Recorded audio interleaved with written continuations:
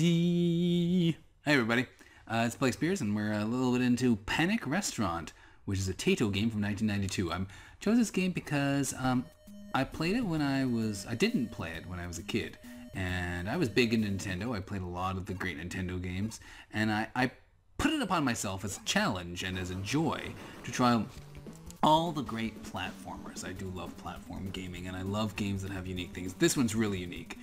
His name in Japan, or it translates more to hors d'oeuvre, so it's a cooking-based thing where this bad guy has stolen my restaurant. So I have to go and fight through a variety of levels in order to get back my restaurant. He seems to have also somehow enchanted the restaurant so that it's all the food has come to life and become evil somehow. But basically, it's a game, and it's got some really unique mechanics, really stuff that I love in the game. Like, it's got these collectible coins that do not directly end up in an extra life. You'll see what they're for.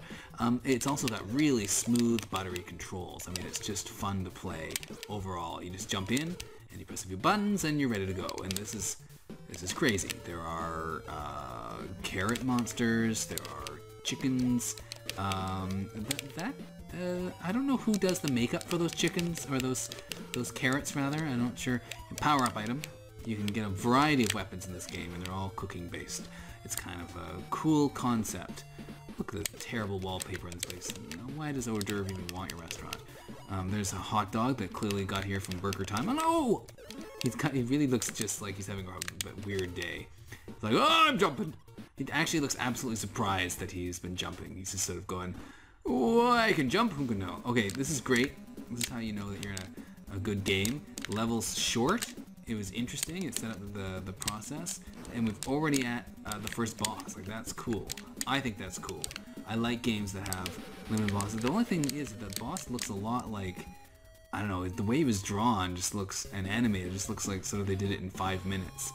But it's great. You go through the first stage, nice, clear, good old Plinglish. So this is a slot machine game. I used to try and conserve my coins in case they were useful, but having played through it a bit, I realized that you really just want to spend all your money as quick as you can, so that you can get a chance of getting one of the many power-ups. Because a lot of there's no reason to save your coins, basically, as it turns out. I thought you'd have to conserve them, and that would make sense, but really, you're only gonna get one match anytime you do this. Oh, I got 2 matches. What I said immediately became untrue, and yet I won both prizes, so it's fine. But there's all kinds of power-ups and stuff you can gain through this process, and they really become essential as you play through the game. A few extra lives, a few extra power-ups. I'd like to have a bit more life. That would be nice. But I like the screen opens up with like a menu. Like the menu screen is literally a menu. There's a bit of your pudding. You can't have your meat unless you have your pudding. I don't know the original quote. I just know that's quote or something. Really nice enemy design, and some nifty animations and drawings. Like the pizzas don't take a lot of animation skill to make. They're good pixel art throughout though, and I like this thing. It's just like, why does he have a apparently skull or teeth based elevator in his restaurant? Remember, it was like this. I mean, if you think about how terribly organized this restaurant is, how do they even get patrons? A little bit of a mini game area here. We can get some more points, as far as I can tell. And I don't really know what points are for. Maybe they give you extra lives. This one's catch the fish. Gonna get myself some fish. Gonna catch myself some of them fisharoos. Yes, sir, Bob. Those fish, of course, look horribly stunned. And of course, the evil fish are black. Why it all got to be about race, I don't know. It's all this kind of race thing. That's basically they're trying to install the race war.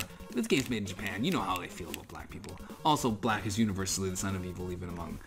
I don't know why I went there. I don't know why it was necessary, but that fish looks so cute. Such a cute little pink fish. Can't even see the thing. There you go. Got to my thing. I love these onions things. They're the onions actually and the apples both. It's kind of unfortunate they put them both in the same area, because they essentially do the same thing. They kind of break apart into pieces, and maybe that's the concept for the stage. If there was a weakness with this game, I would say that while each stage definitely has a real theme to it, and the enemies somewhat reflect that, The gameplay really doesn't change throughout the game. What the fuck is wrong with the back of his head? What is that? I can't even tell. Also, this restaurant has slightly repetitive artwork, like any real good restaurant does. Those things shoot lightning for some reason, I guess because they're electrical outlets. No explanation necessary. It's video game logic. I don't know why I gotta go into all the details of how a video game works. We all know that there's crazy things that people thought up in their psychotropic nightmares. But seriously, what's wrong with his head? Like, what's going on in the back there? Is there supposed to be hair coming out? It's just going back and forth. It looks like there's like another person looking down. And oh my god, the hat has eyes and a little boring ass mouth. Alright, I definitely need the candy here. In a world where it's a chef-based world and everything's cooking-based, why your healing items specifically has to be candy? I think if I were a chef, I'd want to have something a little. I love that guys just keep dragging along. Like once you kill him, he basically abandons all hope for his life. He's got nothing left to live for. He just kind of drifts along. This thing seems to be a pot lid, and there you go. I'm invincible. I'm not sure that. I've played a couple levels with the invincibility thing on. I'm really not sure if it's not a very interesting thing. Okay, I don't want to land on the pudding because then I'll lose my item. Oh wait, I can lose my item immediately. Good, good. When you die, you lose your items. The items don't stack, which is fine because each weapon is completely unique from the last. Shit. I don't want to walk into the puddings. I love their little jiggle though. Jiggly, jiggly, jig. Jiggly, big. Jiggly, big. Jiggly, jig. Jiggly, jiggly, jig. Somebody has like a problem with apples. Apple Iggy's motherfucker, fucking explode! Pizza. I like the rolling pizzas. And there should be a guy throwing them though. That would really sell it to me. Like I don't know. Maybe since everything's food, that doesn't make sense. But it really seems like it's lacking a bit of a Donkey Kong figure to toss them. Oh, I'm gonna bat away that apple. That's a bad apple. Ha! I'm gonna bat an apple out of hell? No, that doesn't make sense. Shouldn't have gone there. Shouldn't have said it. Oh, strike me down. If you're wondering why I'm not doing this with my brother today, he's just not here. It doesn't mean anything. It's not a serious thing. Okay. This is a crazy boss. This is really the definition of crazy boss. It's a microwave that shoots roasted chickens. I mean, I wish I could have a wittier comment than that, but when you've got a microwave that shoots roasted chickens, do you need anything else?